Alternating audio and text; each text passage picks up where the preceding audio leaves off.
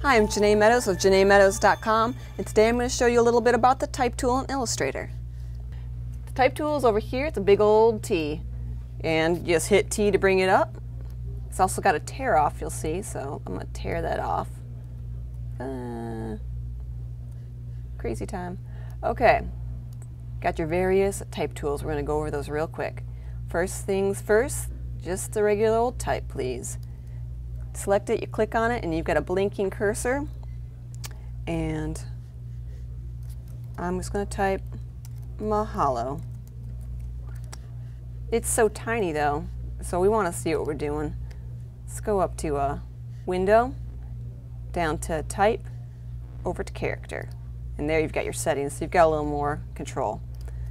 And this would bump that up to 72-point Mahalo. And then that's how it's done. It's very simple. Next thing is the area type tool. We need an area to type into first though. So let's make a rectangle. Let's make him so I can see through him. And then click your area type tool and click within that area. And now the type will only be within the area. So Mahalo, you can see it just, woo, it won't leave that. It's restricted. Delete. Next thing is type on a path. So I'm going to make a path here. Good old circle. Click type on a path tool. And I click right on the path, and then you get your blinky cursor on the path. Your shape's going to disappear, but you've got yourself an invisible path to type on, and the type's going to keep within, right on that path. So round, I can't even type. Round and all around typing 360.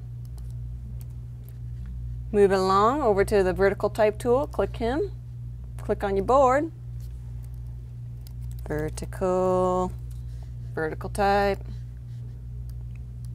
It's like a downtowny sign.